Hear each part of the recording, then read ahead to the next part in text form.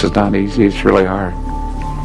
It was early one springtime when Richard Luttrell set out in search of a cure for what tortured him. The whole thing's bigger than I am. It's hard for me to understand it sometimes myself. Years ago, he swore he would never go back to that place. He had seen too much killing, too many horrors, all that suffering reflected in that one small image.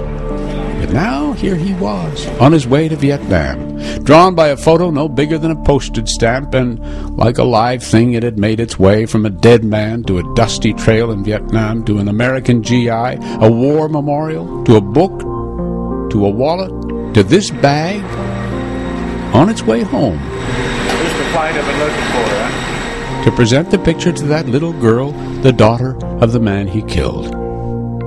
Will he even know her? He's no teenage grunt, and she must be, 40 or so. It's the smell that hits him first. Every memory has one. Normandy, Vietnam, Iraq. The day before he is to meet the girl, now woman, in the photo, Rich is almost beyond nervous. I'd almost rather face combat again than face this girl. It's a cloudy Wednesday morning in the north. Rain is threatening as Rich boards a van for the 2.5-hour drive to Lons Village. A drive through a world changing fast, but still utterly different. Past markets crowded with faces amazed to see this entourage, this white-haired man. The village draws closer. In the van, he fidgets, hedgy. Yeah, I have to bring flowers. And then suddenly Rich and Carol are here, walking. Here is where that somber, serious soldier lived, had his children, the place to which he never returned. How you feeling? Nervous. And then, just around a stone wall, Rich sees a woman and is sure. I've already seen her. I know who she is. He takes a moment to compose himself, then walks toward her. And here they are. They had never laid eyes on each other before. Ciao, Sheila. For a few seconds, they don't know what to say. They're intimate strangers. Đi hôm nay, thôi. He recites a sentence he has learned in Vietnamese. Cô chi bạc cha, cô chi.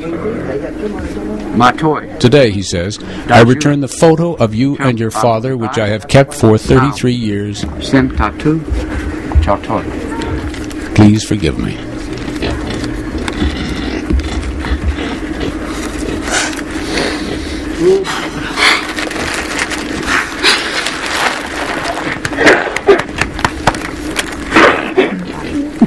Finally, it all comes pouring out.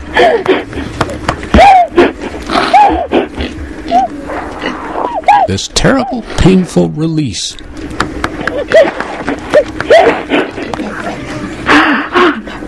As if right now, at this moment, she is finally able to give in to grief and cry for the father she never really knew.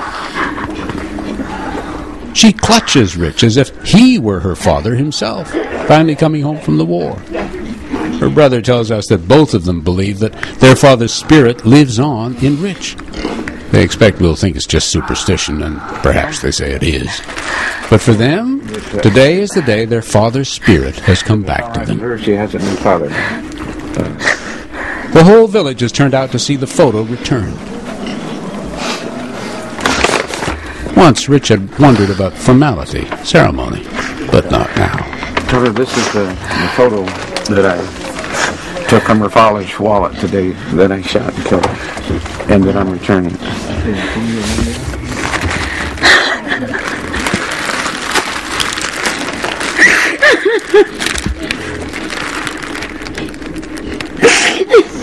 She is 40 years old, and it's the first time she has held the photo of herself and her father in her hands.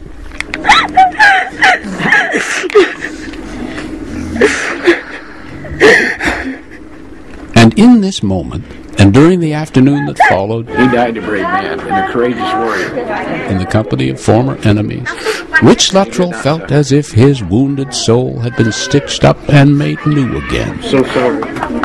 At which point we could almost imagine some Hollywood director shouting, "Cut! Print!" Except, of course, life isn't quite like that. And in the chapter that follows, you'll see why. Coming up, a new generation, back from a new war, and haunted just like Rich. You've killed a man. You start to think, did this guy have a 3-year-old daughter back home? Did he have a wife? Who will help heal their wounds? When Coming Home continues.